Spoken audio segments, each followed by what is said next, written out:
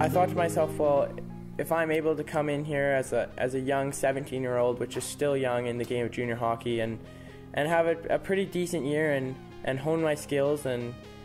get stronger, of course, playing against the older kids, hopefully I'd have the opportunity, and I feel pretty confident in myself next year,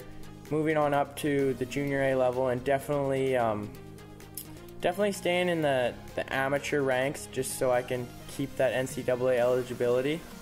If I'm able to go to the NCAA down in the States and play hockey until I'm 24 or 25, then that's just continuing the dream and allowing me to also get an awesome education at the same time.